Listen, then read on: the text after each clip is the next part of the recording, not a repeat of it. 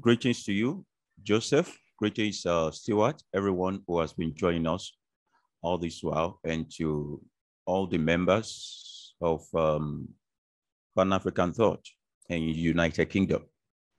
Thank you for joining us all the time.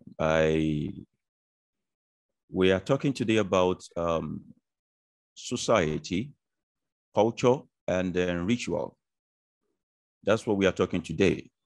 And I would like us as much as possible to be open-minded in receiving and also sharing freely whatever it is that we know. I do not pride myself as an island of knowledge, but I'm going to tell you from my own perspective. Society, the culture we practice in those societies, and the ritual in that society. First of all, we have to understand that they are the handwork of men like you and I. Every society is formed based on ideology. Culture is what is used to sustain a society. Culture and religion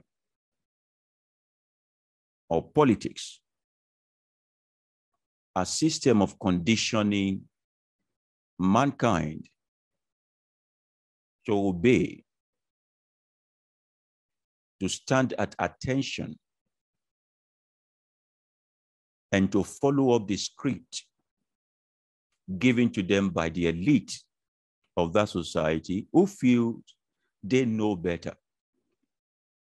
And in so doing, or by so doing, culture is an instrument or a weapon being used by the elite of a society to achieve their own aim and gain. In politics, they call it constitution. In religion, they call it doctrines. In so-called free society, they call it culture. And if we are not so careful, we realize that the same effect of constitution and doctrination or doctrines is the same effect of most of the things we call culture today. To not ask questions, to not face life with your senses in your palm, to just take it and say, so it was like this in the days of my ancestor, it will be like this now, life, eternity. Most times we have to understand that the flexibility of the culture a society practice directly impacts or reflect on how valuable such society is. My mission in life is for the African people to know and discover their identity, and also try to carve a new niche for themselves and hand over a better society for their descendants. And I would not be wrong if I say that majority of what we call African culture, which we pride ourselves on today, are nothing but barbaric innovations and initiatives. I would not say there are no good things in our culture, but I would say, what about the bad things in our culture? Who is going to handle that? Who will be bold enough to stand up and say, this cannot go any further from here? For one of the culture in Africa that has depreciated us in value every single second is the culture of elders are always right. In Africa, if you live in Africa, it will be a taboo, an aberration for you to query, question, challenge the authority of anyone who is as much as 1 day older than you. And what they tell you is that, what do you know? Now, I beg to differ by telling people listening to me that, do you know that a foolish youth can become a problematic elder? So if elders are always right, and this elder actually have a content of a foolish youth in him because of great hair, am I to plunge my life in a ditch just because he's older? And you look at the elders are always right today, where has it brought us? Look at the effect on our politics, where we have the young brain, sharp brain, fresh brain, who can move the whole nation in Africa to what we call the promised land. But we feel that if a man is not age 70, age this and that, we can't, and they die in office. The culture of elders are always right has also reduced us to respect a person more than the institution which they actually administer.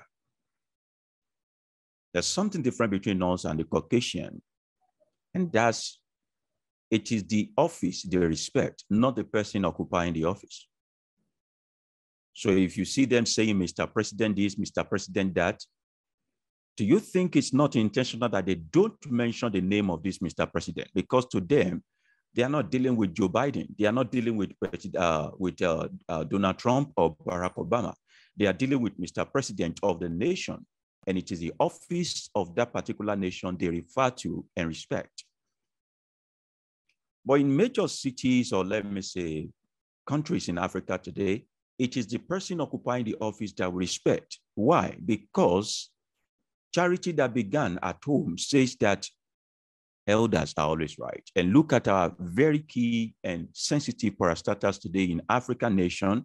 You realize they are occupied by some bunch of old people who have no clue about what it is that they are doing there.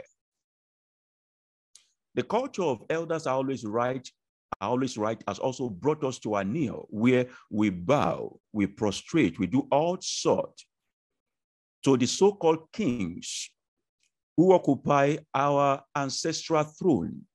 And all they use the ancestral throne to do is to snatch our land, sleep with our wives, and then go as our representative for the benefit of themselves. Can I take you back in the history lane about the great Benin Kingdom that is now included in Nigeria of today? The Oba of Benin made a pact with English authority to protect him against the invasion of other European countries. Did you hear what I said?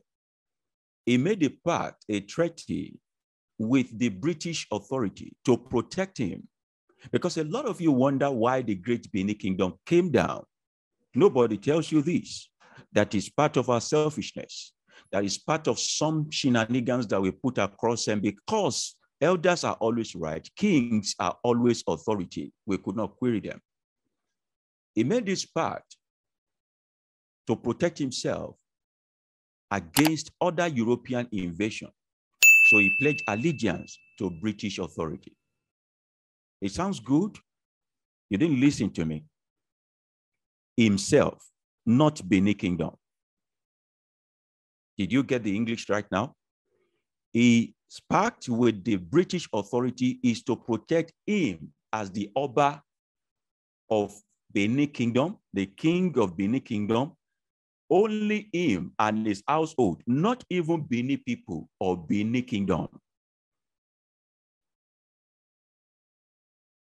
Now we can't query that because Oba is seen as God. Oba cannot be queried. Decision of Oba is final. That's one of the culture in Africa we need to get rid of. Now he was so foolish that he forgot that you can't understand English like an Englishman. The pact he made he made with British authority to protect himself against the European invasion, other European invasion, did not eradicate the clause that he himself cannot be evaded by European authority. Did you get the point now? The pact was to protect him against other European invasion. He himself alone. The pact does not say that the European authority cannot invade him. So at the end of the day, because of his foolishness, because he will not listen to his counselors, because he will not take the opinion of the masses, because Oba is always right, it is the same British government that he made pact with that destroyed him. African people will die in their war. Today saying that the British people came to cut away our images, our bronze image, our this and that. Who are the people who opened the door for these people? People who told us that we can't query them, that elders are always right, that the king is authority. And the beautiful thing is that those people, those Caucasians know how to keep papers. Either you like it or not, so many of these precious artifacts were not taken away by invasion. They were taken away by sales, where someone is ready to sell what is artist carved from original inspiration for the price of bicycle spoke, for the price of umbrella, for the price of mirror. Those who sold human beings into slavery will sell anything. So you can't totally just condemn the white. If we didn't open our house to them, they won't cut away our valuables. That kind of culture today exists amongst us in African community and within our families. The man feels it cannot be queried by the wife. The mother feels she cannot be queried by the children. And the children naturally just go to school to cram, not to be educated. And when they get to school, the teachers say understood. They say understood because they never was raised with the culture of querying and asking questions. See how we were treated in slavery. See how religion also taught us that servants obey your master. See how politics told us that it is a felony treason and it is a coup intended for you to protest against the government of your nation. This culture moved from one level to the other, and it became the order of the day today.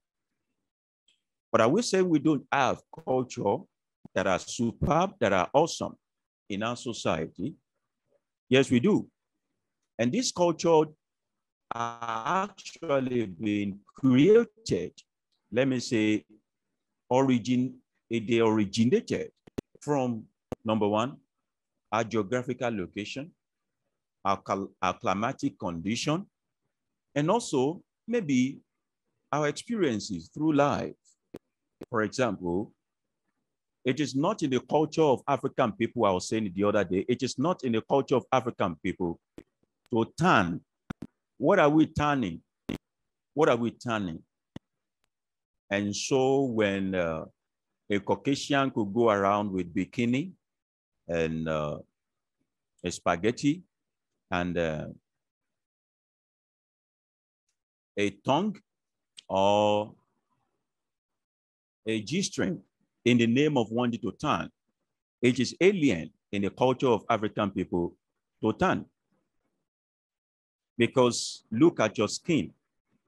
What are you tanning? If you hear some noise, because it's raining here in Nigeria today, so there's a little bit of background. What are you tanning?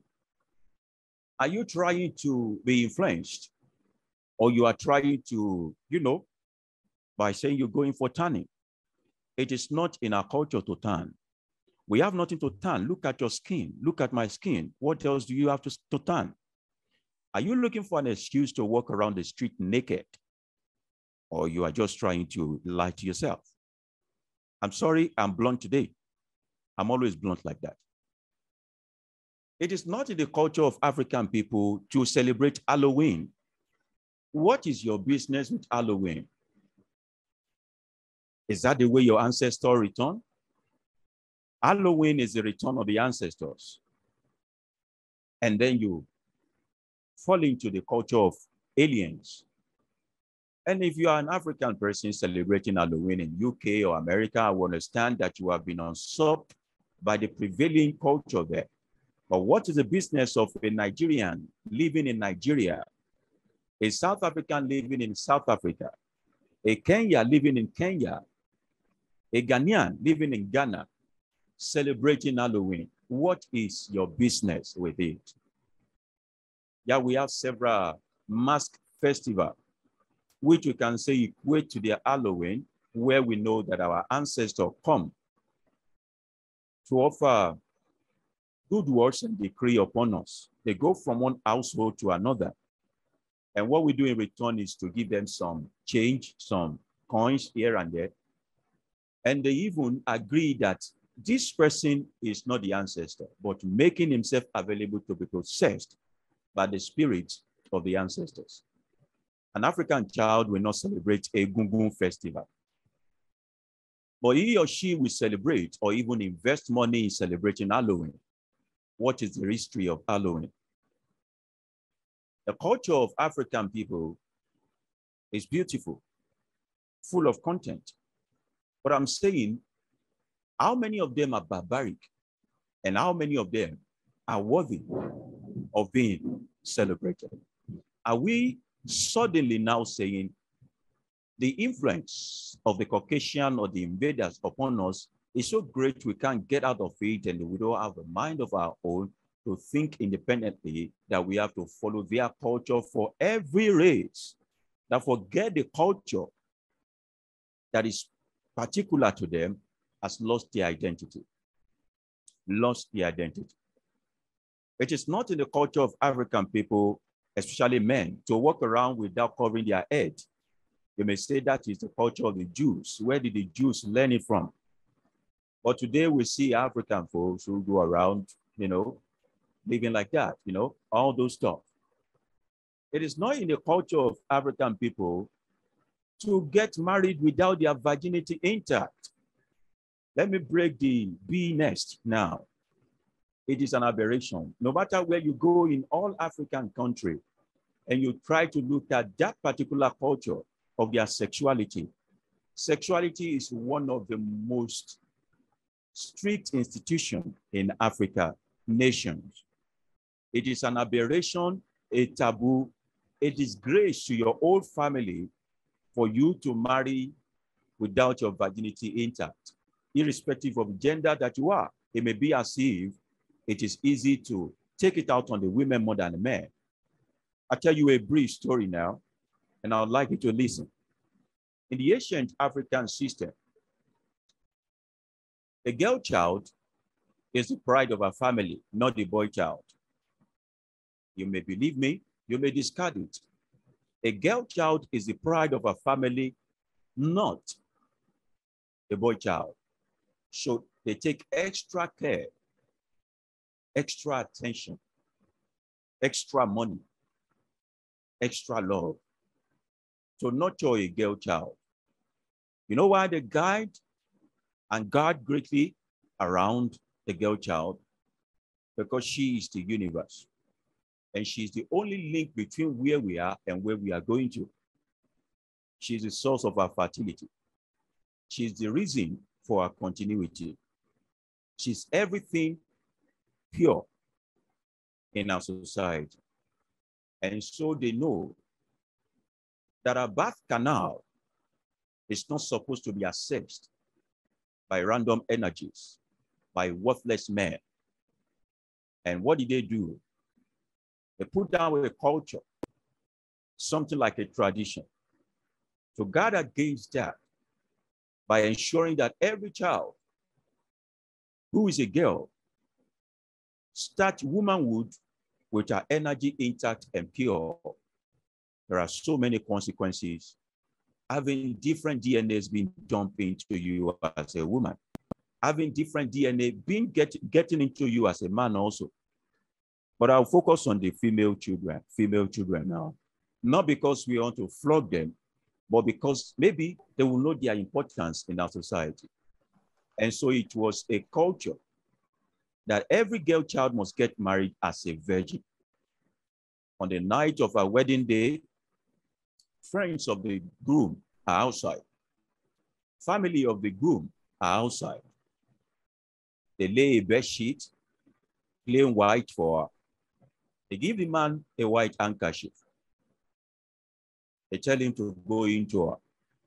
And he gets into her and she's not a virgin. He comes out with a plain handkerchief. When he comes back with a stained handkerchief, apart from the dowries and all the money they have paid as an appreciation for training your girl child up, what the family of the groom do, or the friend of the groom, is to get new set of gifts as an appreciation for the family of this woman. Why do they do that? Is that the worth of that girl? No. Is that the value of the girl? No. The reason why they do that is to appreciate this family for bringing purity into their life, for availing them the chance to propagate, let me not say propagate, or reproduce or continue through the canal of a woman considered as holy in terms of that. Pure energy, no pollution. Or if the other is the case, what they do is to take a broken calabash, broken pot, a goat with a blind eye, a stained cloth, rags, and all of that, and take it to the family of that woman with song in their mouth. And do you know what happened? The family of such women in those days, sometimes they have to abscond, run away totally from that town, never to be seen again. Why? They have brought impurity into the settlement. Is this too strict? Yes, I will say it is. For if they put such measure and pressure on women, who is putting pressure on men? How do we determine the virginity of a male child? That's the barbaric way we can look at that culture. But is that culture actually bringing fruit that is worthy to be identified with? In those days, yes, it was. These days, this thing, if you put a mileage meter on it, sometimes you realize that the mileage cannot even watch what you measure what is already there, because people have gone far. Sexuality is now seen as a vogue, as a trend amongst us these days. Sexuality is seen as a way of proving your worth to someone. Sexuality is now being sold as a transactional product. Women want to get up now, they sleep their way up. Men want to offer a favor now, they have to sleep with that person they want to have favor, they give favor to. There's a lot of things wrong about that culture, but there are many things right about the culture also. The culture of respecting each other. The moment we get to a certain age grade, is it disappearing quickly? You can't look at a married woman in the face the moment you know she's already married. It is a taboo. It is wrong for you to even desire another man's wife. But in this day and age that we are, a lot is happening we don't want to mention. Now, the Bible did not teach us holiness. The Bible does not have the moral justification to teach us holiness. We know how things run here in those days. And if you call it holiness, we call it culture. There are beautiful things in our culture. In our culture, it is a taboo, and it is wrong for another man to touch your head, because that is your sacred place. For another woman to touch your head, because that is a sacred place. So it is people within family that make hair for their family members, not an outsider. I'm not saying this to take away business from the mouth of those who are into fashion designing or maybe makeup artists or hairstylists. But I'm saying that was what was obtainable in those days. Why was that culture inaugurated? Because your head is your most sacred place and the source of every spiritual energy that you are. When time was yielding and involvement was coming, our fathers would rather go on dreadlock Then have their hair being touched by a random person all of the time. And women also, they'll go on dreadlock or have somebody from the household to plait their hair. A man that is married in those days, or a boy child, will have the woman in his life plait his hair. Now, the culture of plaiting hair, is that something bad? That's not something bad. The culture of having earring by men, is that something? No. As a matter of fact, in those days, it was the men that do most of the fashion stuff than the women, because they are in the feminine position in those days. It was the women who were doing the authority, decree, and all sorts of decision-making in those days. So they make their hair. The men make their hair. The men use earring. As a matter of fact, I say to you today, you may prove me wrong, but do your research. It was the men who were wearing waist bead and anklet and wrist bead and all of those things. You may want to do your research on that. But today we have a very segregated society where someone gets so toxic in their masculinity and another gets so bitter in their femininity. It wasn't like that those days. Now, this culture somehow was polluted intentionally. Some of them were created for the benefit of the elite in that society. Because I'm older, because I am more influenced, because I have a little knowledge than you, I create a culture just to imprison you, to perpetually put you under subjection. Several other cultures that we have. To maintain the virginity of a female child those days, they resorted to what we call circumcision, female circumcision. We cry so much about female circumcision. Yes, it is dangerous. But nobody seems to cry about male circumcision. Is this something Abrahamic religion taught us? No, it is the tradition of the African people. Now, why do they go after the female genital part? Now, they feel that a girl child, for her to not have unwanted pregnancy, for the menace of baby mama and baby dada, not to destroy her to society in these days, they felt as sexuality need to be tampered with. That is barbaric, you know. We should come together and condemn it amongst African nations who still practice it. I know some northern part of Africa, Nigeria still practice that. Now, they take away our clitoris. In taking away the clitoris of this woman, the denial of whatever it means to have sexual pleasure. In the process of wanting to make her retain her body, not have sexual affinity, have unwanted pregnancy, and all of those things, they eventually destroy our future. We should condemn that. But what is the motive behind that? That is the motive. Wanting to destroy everything that will bring disrepute to the African society. Disrepute of teenage pregnancy, unwanted pregnancy, and all sorts of nonsense things that mess up our society today. Why do they take away the foreskin of the male child to give him more sensitivity and somehow to promote hygiene in him? Now, that culture alone, we can debate it from now to tomorrow. It is a masculine culture. Male humans came together and did that. Why? Those are the kind of culture we need to condemn. The reason why you do it for a male child is to give him sensitivity when it comes to sexual pleasure, while taking it away from the female child. A lot is wrong in that kind of culture. Now, the culture of you can ask questions, we have handled that also. All of these, when we come back together to look at them, they form the backward society that we live in Africa today. But in the beginning, was that the way it was?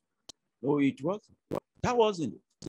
And I take you back to memory lane, a lane that you may never know how it was made. In those days, it was the women who were having more than one husband. And the culture that was prevalent then is natural. You can't determine a child's paternity in those days. Let me put it in another way. It is not child's paternity that matters to African ancestors or a child's maternity. Do we know our mother? That's all. Now you see family where a single woman serving more than one husband. No envy, no jealousy. Apologies to the men here. I'm not promoting sexual orgies or whatever you call it. 3-some, 4-some, whatever sum. A lot of people know a lot of this sum, and then they don't even know the total sum of pi in school. Give them compound interest to calculate. They cannot calculate the total sum of compound interest in the next 5 years, over $100. But they know other kind of sum. May you not summarize yourself. Now, we're moving on. The women in those days, we call it polyandry. If there was no event, there will be no word to qualify. They were the one who was having more than one husband. And no one is the head of the home except the woman of the home. Whoever she likes is who she goes into. So when a woman is pregnant, there is no debate about who is the father of this baby. The only question is, who is the mother of this baby? Now look at how that translates into our spirituality today. In our spirituality today, you realize that whenever divination is supposed to be made, or whenever a rite or a ritual is supposed to be carried out, no one asks about your father's name. The only concern is your name and your mother's name. Why? Because if a man knows your name and also know your mother's name, he has already gotten a password into you. Why is that? The canal, the channel, the funnel, the pipeline through which you came into this physical world is not your dad. All he did was to put a sperm spell out there, but of your mother. Now we talk about the mixing of blood, the intimacy between child and their parent. And we can only link that to the women. According to an Oxford research I was saying yesterday, they said children inherit 72% of their mother's IQ. The rest 28 they get from their fathers. I guess that's the reason why some men don't want to marry slave women. That's why so many men don't want to marry just any other woman. They want to marry a woman that, their children can look up to. Now, in African settlement or society in those days, the culture was that a woman is the one who determines who owns the child. And she doesn't even have to be queried, as long as the child comes from her. When the invaders came, they brought their Bible, they brought their Quran, they brought so many other shenanigans. And they re-engineered our society to become a masculine society. And the moment femininity was taken away from our culture, our life became hard. The moment the softness of life was taken away from our culture, our life became so rigorous. Now you will hardly see a man who enjoys hustling. You will hardly see a man who enjoys just going out in the morning, working from morning till night and all that. You will hardly see. They were not used to it. They were not configured for that pain. They were not configured for all that. You can have a child or two with a man. The day it seems that things are not going so well, he pick 1 or 2 shirts and run away. They will show up in the next 25 years with a sorry. But the woman will never run away. She will stand, she will stay, she will train up these children. Something should tell you about the strength of these women. Now, look at their ovulation. It comes with pain. Even the sex you have with them comes with pain. Talk about their menstrual cycle, comes with pain. Talk about the pregnancy period, comes with pain. Talk about the delivery, it comes with pain. Almost pain personified, but they carry it with grace and they do well with it.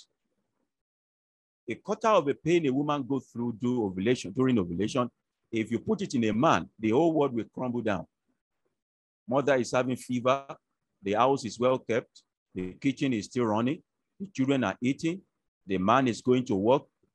The moment a man has ordinary headache, everything has to shut down. They were not wired for that. I'm not trying to justify it, but I'm thinking about the biological configuration of all of us and how the invasion is actually rewriting the history and the way we should behave.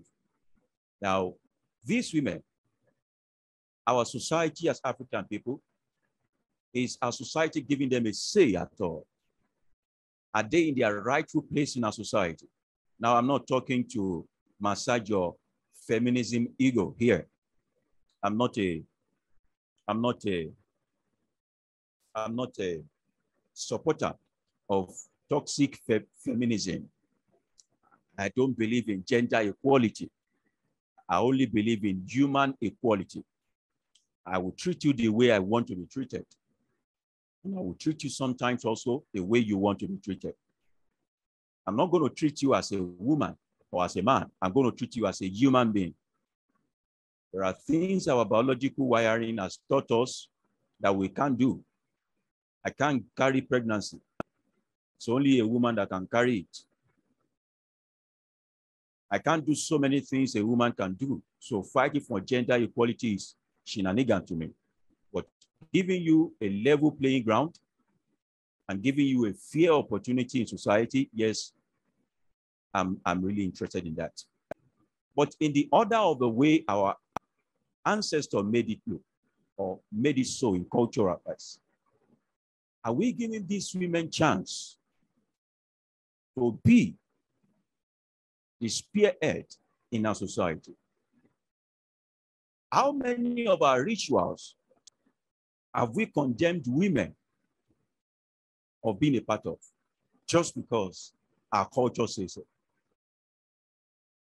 How many times have we condemned these women that they can't partake in one or two things in our society just because they are going through a natural clock of life by menstruating?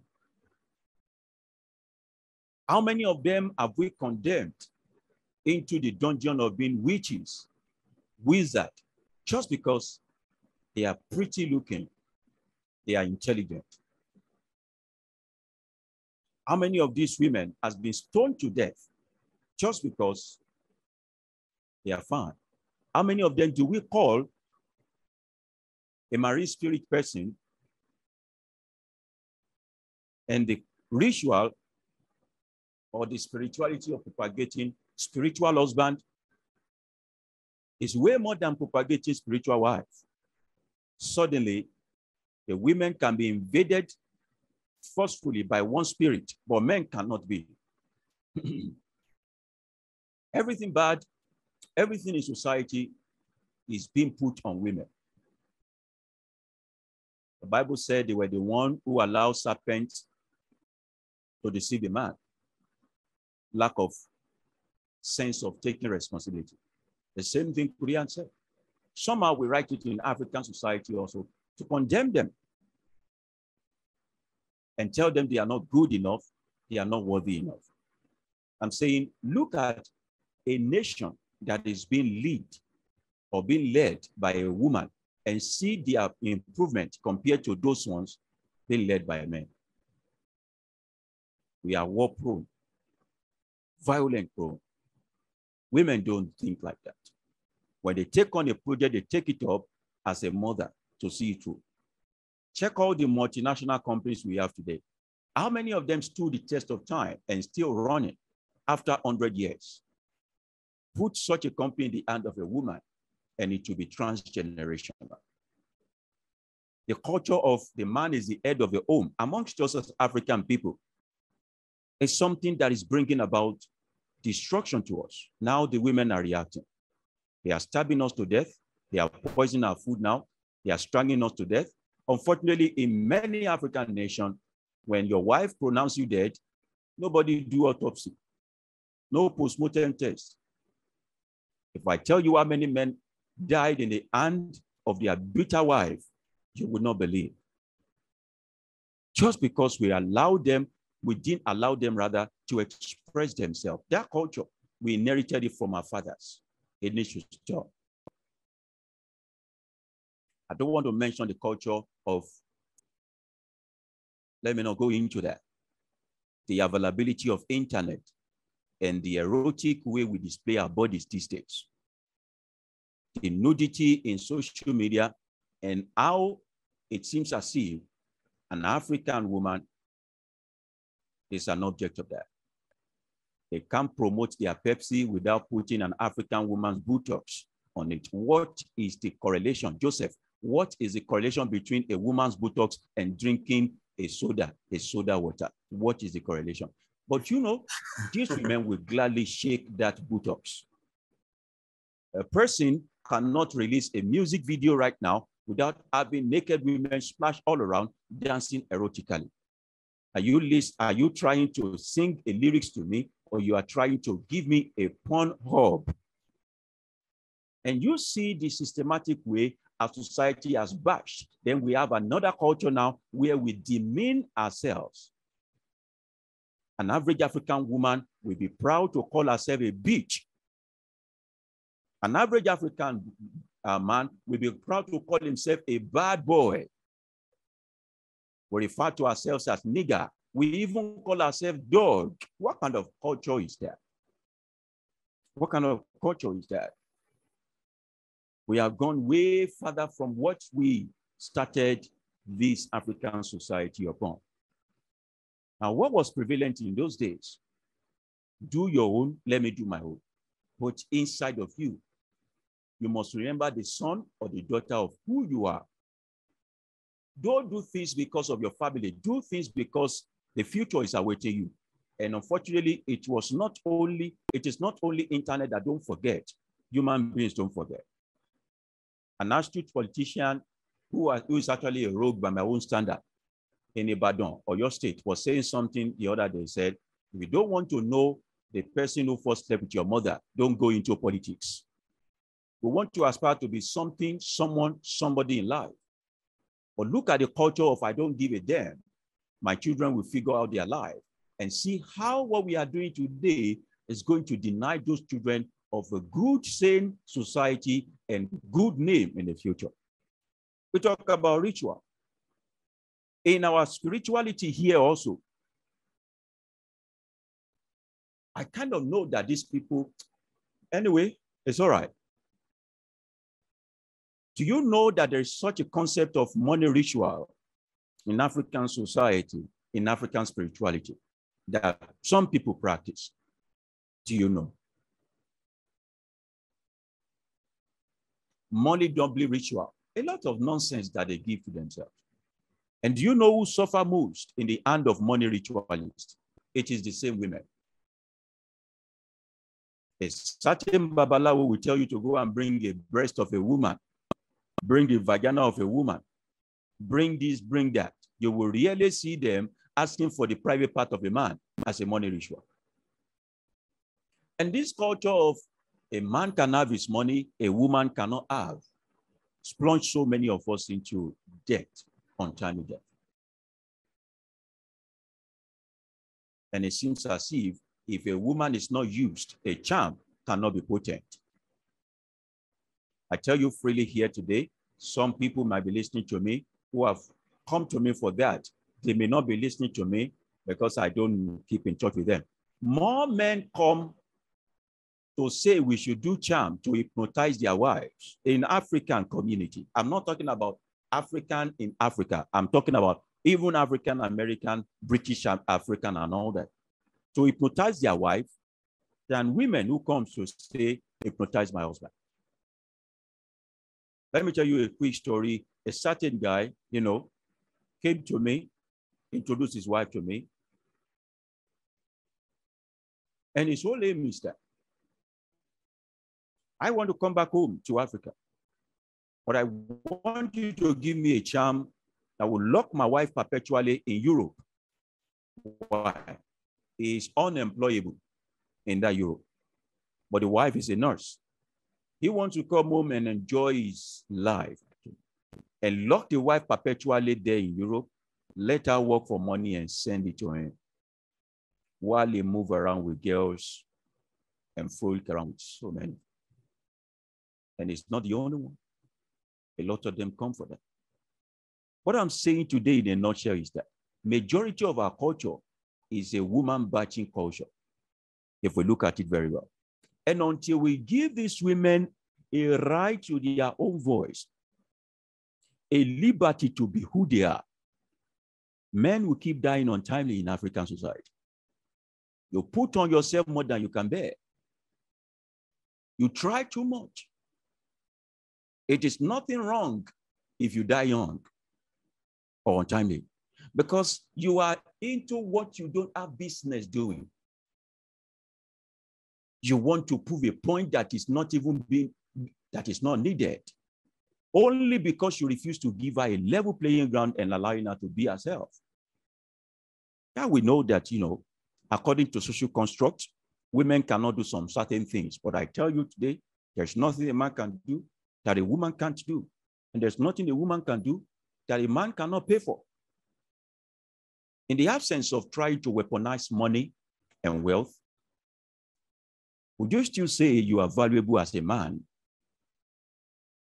to your woman? In the absence of weaponizing sex, would you women also say you are still valuable to a man in the absence of sex? Let's say you can get the sex somewhere else. What value are you bringing to that? Let's say she can get her own money, buy her own car, because they're already buying their cars and living in their own houses now before you meet them. So you feel insecure because who you are looking for is a slave, not a partner, not a wife.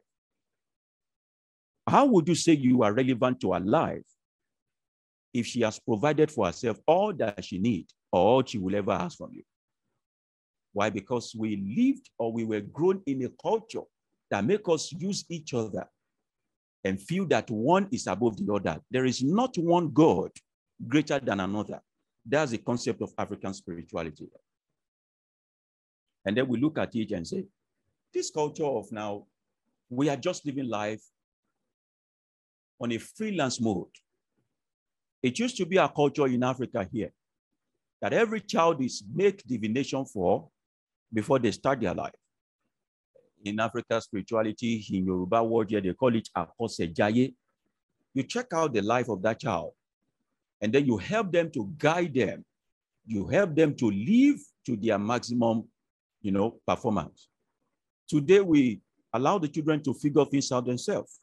Not because there is no freedom there, but at least we have a basic information about what purpose this child is meant to fulfill. So we have people who are going to countries they have no business with, living in a nation they have no business in. African American talk to me a lot. And most times they complain about the oppression, the suppression, and all of that they go through in Europe and in America and all that. And my only question is, what are you looking for there? That's my only question. Is it like you came home and we are telling you that you are not black enough? Are you home and we are telling you that you are not better than us or you are not better like us? Nobody is going to discriminate against African person who step in African soil. Today, I tell you for free. But you have decided to stay in the land of the slavery, but you are now complaining about enslavement. What do you want me to do? Is there a magic I can perform? If that place does not pay you, come home. But you want to eat your cake and also have it. If you leave Africa for corrupt leaders, who will develop Africa? If the best of our human resources and every of our brain do not transport themselves to Europe, to America, and all that, the same quality of invention you are doing there, the same effort you are doing there, the tax you are paying to them here, if you garner it and develop Africa with it, this will be the best continent in the entire world. We complain about corrupt leaders. Am I going to be, my voice, do you think my voice alone can change that narrative? If that's the reason why you don't want to come home, you have to be present to change the narrative. You have to be there. And then it became another culture amongst us, where an average African feels if he has not stepped Europe, if he has not stepped America, his life cannot be better. Sometimes they go through the desert of Libya to connect to Spain and they die in the sea. It became a monumental culture in some family that it is those who have gone abroad that are making sense in life. As if you have not gone abroad, you cannot be someone in life. We need to break such culture also amongst us in Africa. There is enough food in Africa. The Europe you run to come to Africa to get their money. The France you go to come to Africa to get our gold. The America you go to come to mine our mineral resources here. Everything that you are going there to look for, they take it from here. This is the food basket of humanity. But you are quick to leave it, and then you complain about there is no home to come back to. If you leave your house in the hand of a stranger, don't expect to meet a bed that is laid well to your standard at least. We have all of this culture. Akosejaye will now tell us that this child is supposed to go into mining of metal or carving of wood or doing this and that. Then we now begin to watch the child. Most time, the Akosejaye matches with the way the child behaves. Parenting used to be a culture of intention here in Africa, but it seems like a culture of convenience and social status nowadays. These days, we give birth to children just to put our name on them, like we buy cars to put our name on the car. Parenting used to be, I'm giving myself, sacrificing who I am to make another human being by following their own blueprint in life. We have children who should be studying how to bend iron. Today, they are graduates of biochemistry.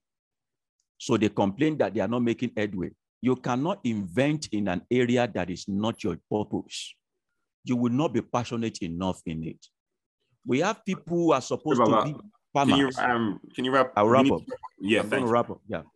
We have people who are supposed to be farmers, but in today's society, they are doctors. So they are not concerned and passionate or having any compassion on human life. We have them loitering around, fixed a wrong profession. Their aim and their motivation these days is how much are they going to pay me, rather than how useful will I be in that profession? How useful will I be in that profession? I think I've touched basically most of the things that I want to touch, but in shortening up, I'm going to say that the concept of a ritual and the bringing about of human sacrifice, I tell you the truth today, there is nothing that correlates with cannibalism or predatory practice and African spirituality. It is forbidden to as much as use even the strand of the hair of another person for anything. For you are not their maker, and you don't have a right over them. Am I saying it's not possible? Yes, it is possible. There are such knowledge in African spirituality where just a strand of a hair with me, I can mess you up. Even your spittle, they call it saliva.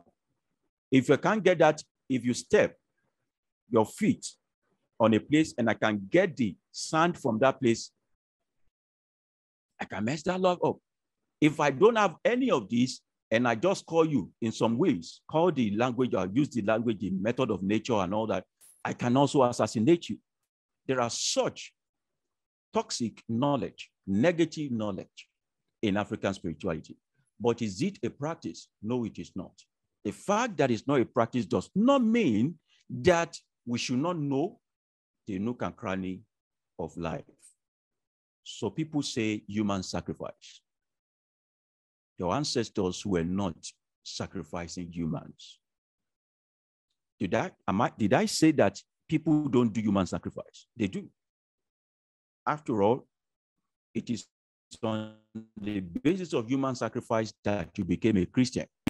And you gladly go to church every week to go and drink blood and you eat flesh. But you don't see anything wrong with that. Am I saying there are some African spiritualists who don't engage in human sacrifice? I'm not saying that. What I'm saying in the beginning, was that so? No, it wasn't. And a lot of negativity that the media is also pushing across about African spirituality or so-called religion, that it is not exactly the way it is.